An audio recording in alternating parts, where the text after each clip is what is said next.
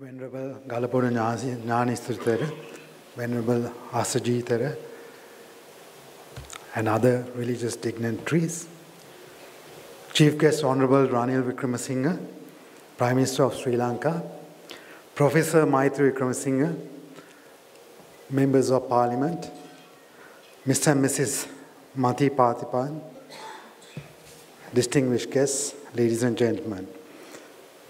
It is a privilege and honor for me to collect this award on behalf of our group chairman, Deshamani Harijayawardene, who is present with us today. We are extremely proud to receive this award once again, as we have been recipients of this award from the inception of this award ceremony.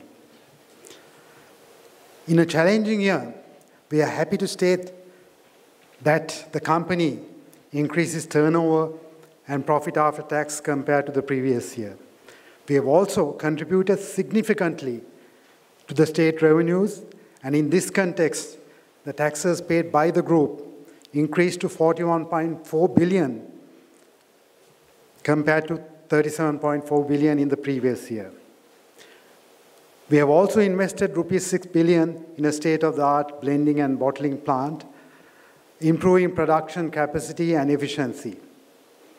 We remain positive in maintaining our leadership in the alcoholic beverages sector in the years to come. As a diversified group, we face many challenges, not only in our core business, but also in some of the sectors we operate in, notably telecommunications and plantations. Notwithstanding, as a group, we have improved our performance and delivered good results to our stakeholders. Going forward, it is our wish that policymakers adhere to greater consistency in framing policy, particularly fiscal policy.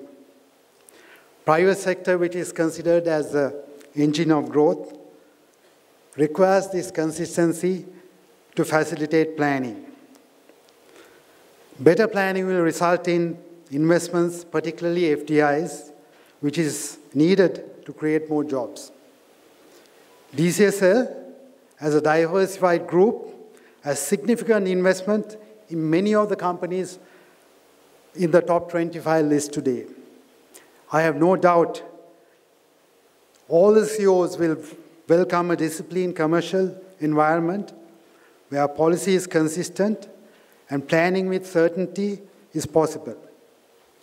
In conclusion, I take this opportunity to thank the organizers of this event, Business Today, for hosting this award ceremony, which gives much inspiration to the corporate sector. Thank you.